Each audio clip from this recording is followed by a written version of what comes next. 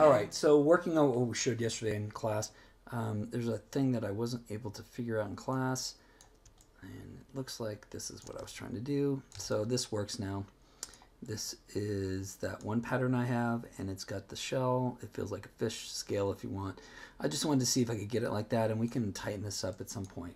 But you know, if you wanted this for a pattern on something that's not a fish scale in this case, you could do that, and we can come back and look at it. And I can talk about that in a second. But first, let's take a look at what we're actually working on, is this pattern here and how I got it.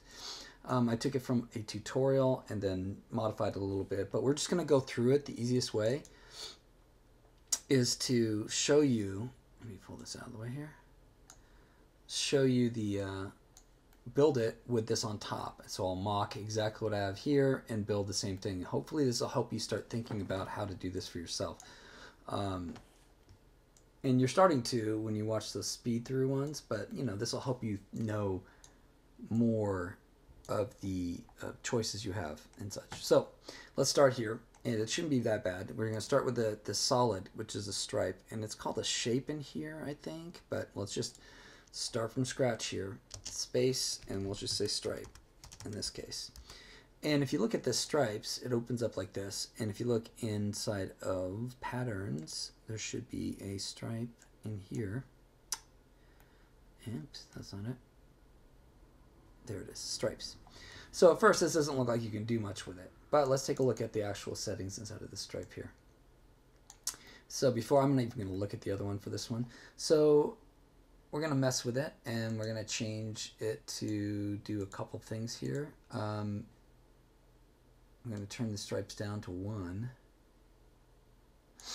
And we're going to change the width to a larger width. And I'm going to change it so it's more vertical like this, like that. That may be too thick. I think I was at 0.1. Looks about right. Okay. So now I've got this stripe from this double stripe thing. So that's good, right? Just messing with these numbers here. It doesn't have to be exactly what I have. The next thing you want to do, really what we're going to be doing, is using this Cartesian polar gradient, or grayscale, I'm sorry. So I'm going to do that first before I move this, so you can, before I put this modifier on here, so you understand why I put the modifier on there. So one of the things I don't like is like following in order. I want to make sure you understand what we're doing. So I'm going to come down here and say, I'll select it, and I'll say Cartesian, and there it is, polar grade scale to polar grade scale, and there you go. So why did I move this? Well, because the control I have over this is pretty limited at this point. I can't make it bigger or smaller by changing anything in here except for thicker. Right, I can do this. But I can't really change how wide the circle is. What I really want is for this to move into a different direction. And you can see that you can do some crazy stuff with this too. It's just basically it's a blur, spherical blur or circular blur kind of thing. It just takes the center of the object and makes a circle out of the whole thing. And if you look at the shift, you can see that's, you know, it's just taking it down this spiral. So I'm going to put what we have up here as a transform 2D, and it's something we use all the time, and you should get used to using it. So transform, oops, let's do that. Transform 2D, bam. It's also the same one that's right there. I'm just getting used to the icons here. So if you look at it, you'll see that I just moved it down a little bit. So what you can do with this is you can change the offset a little bit. And as I do, it makes it a bigger circle. And that's kind of what we want. We can look at exactly what I did, or we can get something close. And honestly, the original tutorial had, I think it was this one, and then he also scaled it. So you got more circles out of it. So you got something like that. And I'll show you what that does later, but that's kind of what they did. I think this is a little bit further out. We'll just copy the settings here, but it's -15 and I went -28, so 15.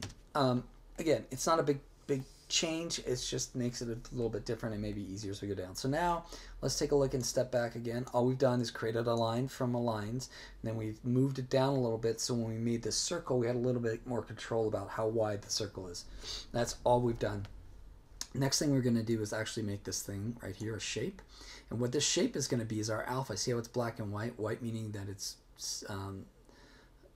that it's seen through, and I'm sorry, white means it's opaque, and the black means it's transparent. So we are going to drag this out and go to a blend first. We'll just throw this into a blend, and then what we can do is you can go backwards. You can do it either way you want. A lot of people just make the shape first. If you type in shape, so you can drag out this blend. Here, so the next thing you do is, depending on if you know what you want to do, you can just spacebar and click here and say shape, S-H-A-P-E, and then enter. Or you can drag this out and go straight to a blend, and then drag this out and go shape, S-H-A-P-E. It's whatever way you really want to go. A lot of people know what they want, so they throw the shapes in there. So let's take a look at this new node that we have here, shape. If we look at it, okay, so let's take a look at this shape. If you double click on it, we'll come over here and we'll see right now we have a square, we have a bunch of different patterns we could do, parabola. A disk probably sounds like the best example, because what we're going to use this for is to do an alpha on this. So there's a couple ways you could do that. We could just double click here and see what we get. And I think, yeah, that's my bad. I put this here, it should be here. Take this one out. I don't think it needs both. It doesn't really matter at that point. But okay, so if we take a look at this, this is probably fine, but we really want to have this as tight around that circle as we can. So all we have to do is mess with the scale. Just come in with that scale, double click it again, and then click on this one and come in with the scale. And eventually you'll see it starts to eat into it. We just want to have it right there, as close as we can get to that edge, just like that. I didn't really do it on this one. I'm not sure why, but anyway, probably because I was looking at it when I was setting it up to teach. Okay, so now we've got this circle. We've got a hole in this circle. It's actually not there. And then the next thing we're going to do, and he did some other stuff too, but I wasn't really curious why he did that. So I'm going to say invert grayscale, and now we've got the white. Okay, and then we're going to take our shape again, and what we want, you can't really see it in there, but if I double click on this, you still can't see it for some reason. Oh, I think I know why, actually. Cancel. I think you can tell it to...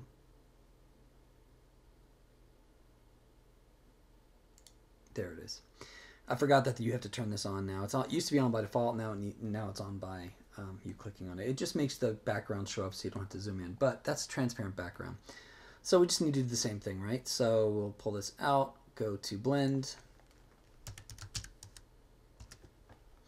and then we're going to go from blend for the opacity. We want the same opacity, so why even do it that way? We'll just take it like this, copy paste, copy paste. Okay, copy paste.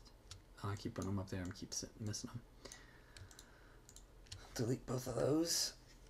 All right, and we'll take this and we'll throw it into there like that, and then we got to put this one up top. Take this out.